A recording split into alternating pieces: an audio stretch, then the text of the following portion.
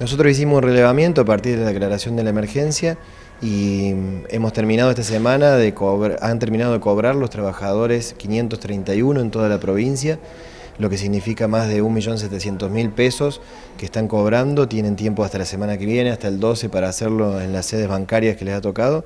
Y tenemos una segunda tanda de trabajadores que no pudimos ingresar a los campos por anegamientos que había, que van a estar cobrando a fin de este mes de mayo. Empezamos a pagar el 23 de abril, los relevamientos de fines de marzo y principios de abril. En el país son más de 4.000 los trabajadores que han cobrado prestaciones extraordinarias.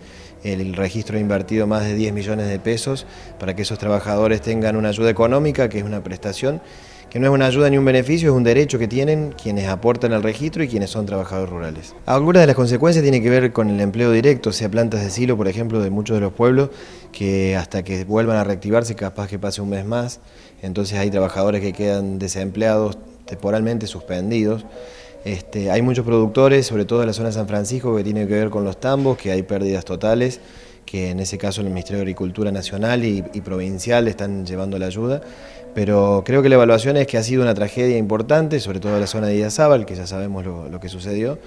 Pero nosotros creemos que hemos dado una respuesta desde el Estado Nacional, desde los diferentes organismos, inmediata y contundente.